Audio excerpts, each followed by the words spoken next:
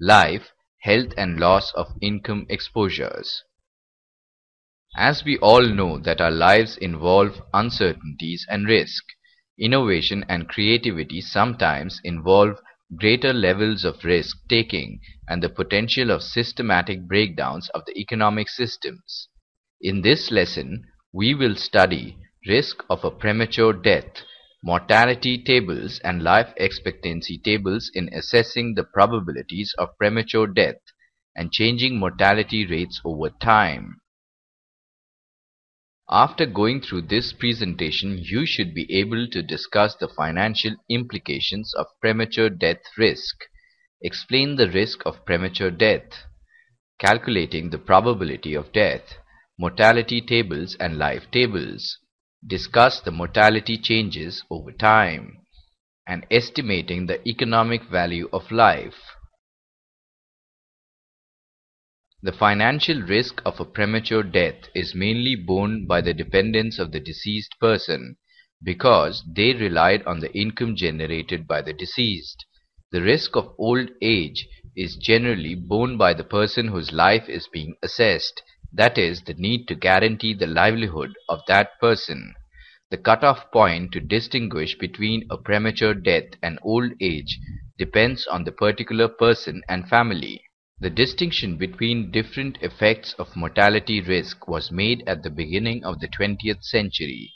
Human beings, like machines, were assessed according to their ability to contribute to the economy. A machine is expected to operate during its economic lifetime. It may, however, break down before it reaches its life expectancy, causing its owner to suffer a loss of future income streams. A machine may exceed its economic life, and this situation brings about increased maintenance cost. The analogy between human beings and machines certainly raises ethical questions, and it may be disliked by most readers, but it is a practical approach that may help us characterize the risk and quantify them purely from a financial perspective. A premature death is dying prior to certain age. The death of a person typically results in a variety of losses. The direct loss is to the dying person because the person is unable to continue enjoying what he or she was doing and still wish to do. Family members and friends suffer a psychological and emotional loss from the disappearance of their loved one.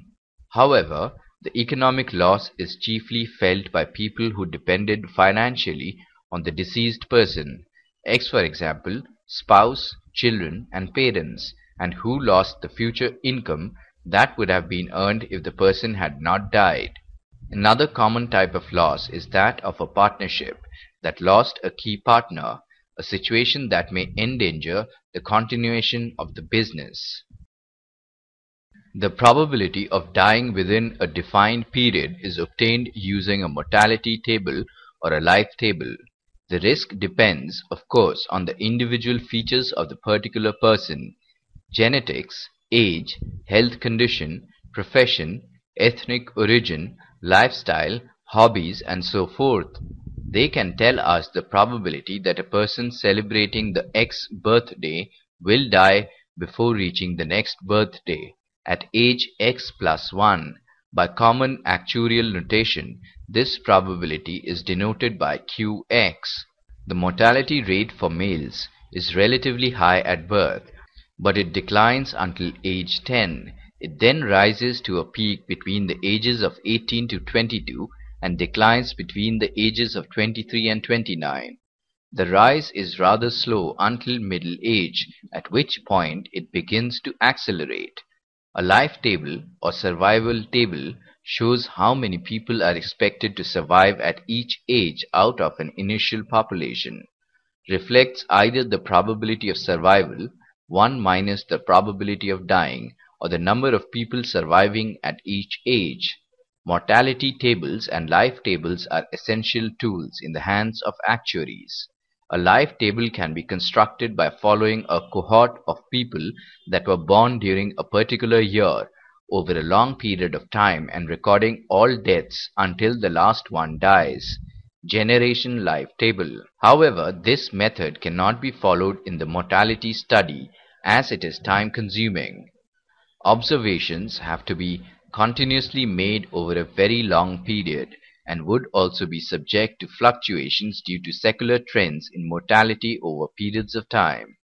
Hence, what is done is to collect voluminous data from life insurance companies containing lives at different ages at the start of an investigation. Mortality experience of these lives at different ages are studied over a short period, say 5 years, arriving at crude death rates for different ages. These rates are graduated to obtain a set of smooth rates in a life table. An increase in longevity usually prompts insurers to revise premium charges once in a few years. Prices are based on a mortality table, which is computed based on historic data on life expectancy rates at different ages. The rate of change is not uniform, however, among various age groups and by gender. Mortality improvements are critical to setting life insurance premiums and reserves. Life insurance is a risk management solution for the financial component of life cycle risk. As mortality rate improve, you may be able to think of yourself as relatively younger as you age. According to the most up-to-date mortality tables, Indian adults can expect to live on average 2 to 4 years longer than their parents. Age is a very important factor when life insurers assess the classification of an insurance applicant. Factors contributing to India's overall life expectancy have clearly progressed in the last 20 years. Medical breakthrough including antibiotics and vaccines, public health and environmental efforts, and increased standard of living such as better housing and safer foods. The estimation of the value of human life is required for private and business purposes. From the private point of view, there is often the need to assess how much financial protection a family needs in case of a breadwinner's death. From a practical business point of view, there are a variety of needs.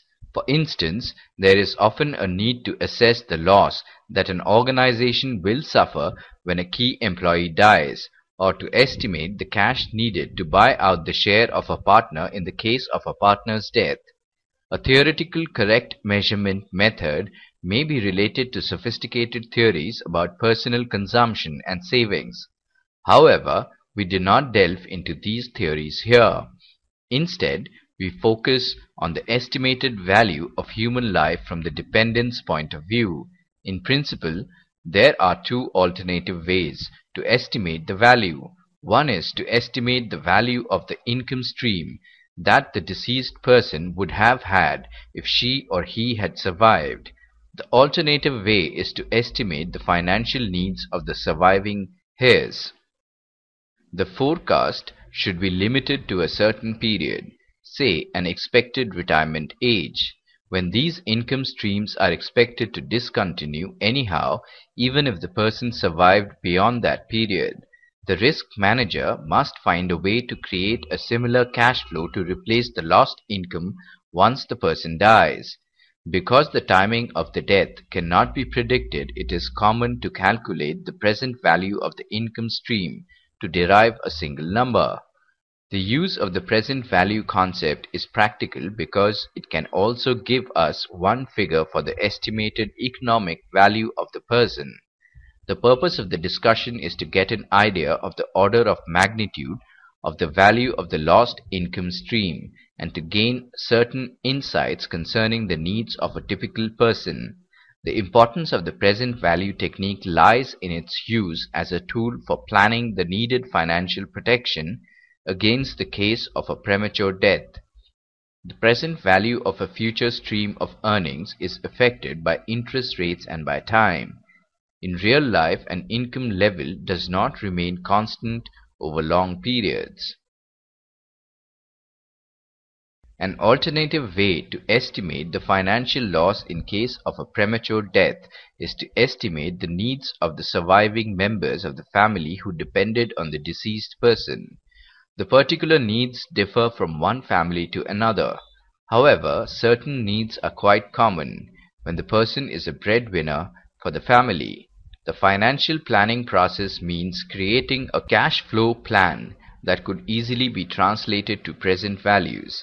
It is expected that this method gives a more accurate estimate of financial needs and results in somewhat lower values than the ones obtained by the first approach. It is noteworthy that this hypothesis is not supported by practical experience, and we often find that the two methods result in very similar figures.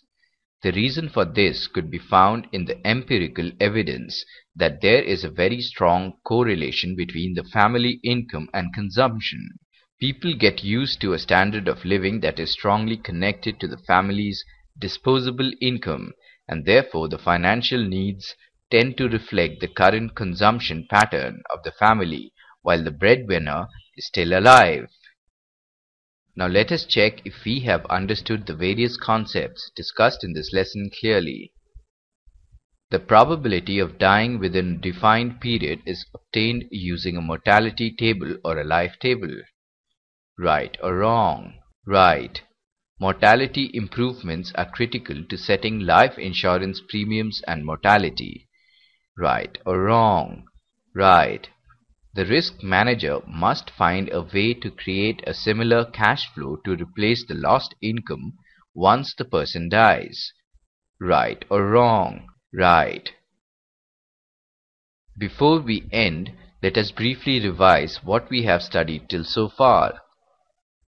The financial risk of a premature death is mainly borne by the dependents of the deceased person because they relied on the income generated by the deceased.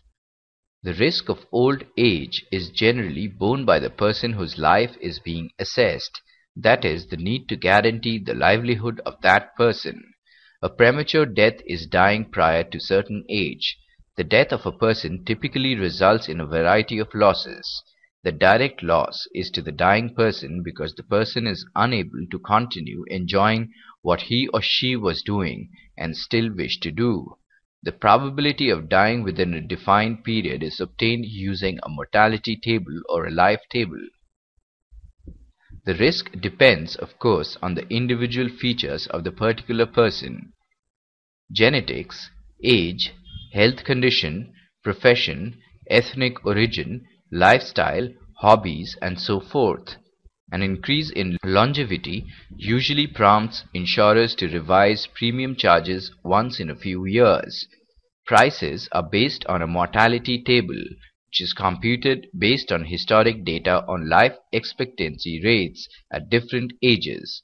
The estimation of the value of human life is required for private and business purposes. From the private point of view, there is often the need to assess how much financial protection a family needs in case of a breadwinner's death. The risk manager must find a way to create a similar cash flow to replace the lost income once the person dies. An alternative way to estimate the financial loss in case of a premature death is to estimate the needs of the surviving members of the family who depended on the deceased person.